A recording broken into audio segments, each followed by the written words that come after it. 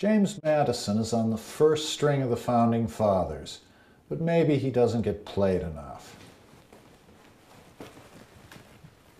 Here's George Washington on the dollar bill. Thomas Jefferson is on the $2 bill. I don't have one of those. Hamilton on the 10. Franklin on the 100. But you're not going to find James Madison in your wallet because they stuck him on the $5,000 bill between Grover Cleveland on the 1,000 and Salmon P. Chase on the 10,000. Not good product placement. The one honor everybody gives him is Father of the Constitution because he helped plan, write, and ratify it.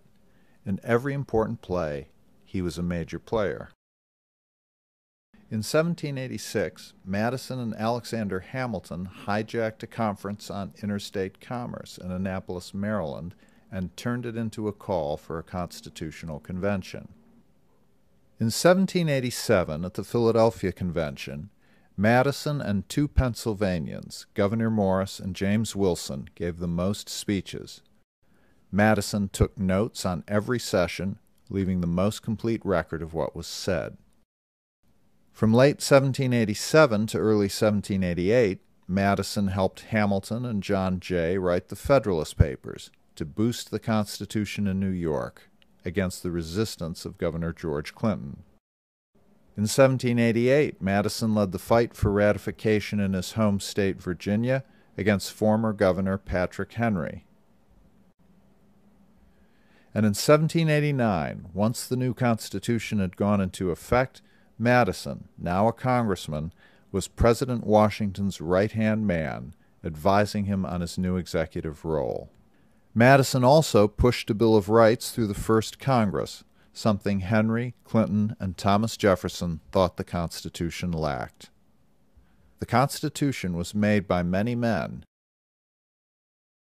but no man did more for it than Madison. Madison was more than a hard worker. He was a deep thinker. He had three big ideas about how the Constitution could work. The first concerned the nation's size. Most republics in history had been small, mainly ancient city-states. But the United States already stretched from Maine to Georgia. How could it be one huge republic instead of 13 smaller ones? Madison argued at the Constitutional Convention that bigger republics were actually safer than small ones. If we enlarge the sphere of government, we make it harder for vicious factions to take power. His second big idea concerned the government's complexity. The new Constitution created an executive, two houses of Congress, and a judiciary, alongside 13 states, with more to come. In the Federalist Papers, Madison wrote that the interior structure of the government was so complex that its constituent parts would keep each other in their proper places. Ambition must be made to counteract ambition. His third big idea concerned public opinion. What if the size of the country and the complexity of government wasn't enough to stop a vicious faction from taking over? Then virtuous leaders would have to mobilize public opinion. In a series of newspaper articles in 1791 and 2, Madison called for an empire of reason over the whole country. Then every good citizen will be a sentinel over the rights of the people. Madison was asking ordinary Americans to be full-time participants in the political process. In fact, James Madison was the father of politics as we know it. He took that role because of a fight with his former ally, Hamilton. Hamilton, as first Treasury Secretary, created a national debt and a national bank. As a former merchant's clerk, Hamilton thought he was bringing America into a modern world of finance. As a Virginia planter, Madison thought Hamilton was enriching his banker friends. Forget for now who was right. What's important is what Madison did. In 1791, Madison and Secretary of State Jefferson took a vacation in upstate New York and New England. They fished for trout. Jefferson wrote a letter to his daughter Polly on birch bark from a canoe. But Robert Troup, a New York lawyer and friend of Hamilton's, thought the two travelers had another purpose.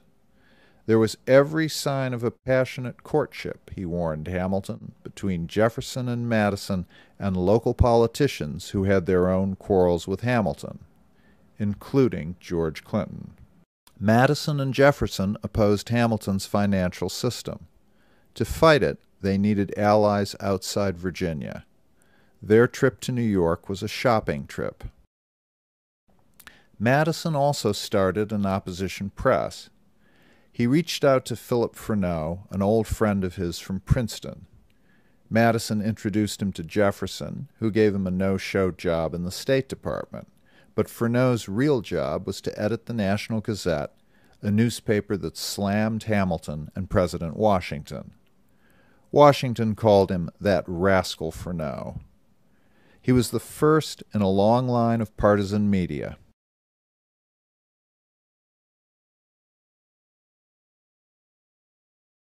Madison's last step was to name his political party.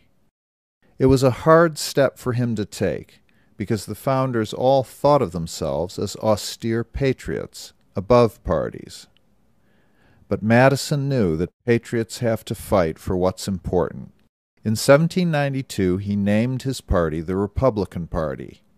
In 30 years, they changed their name to what it now is, the Democratic Party. Madison's party has changed its base many times, from slave-owning planters to big government multiculturalists. But fear of Hamilton's banker friends is woven into its DNA. The world's oldest constitution and America's oldest political party. James Madison is father of them both.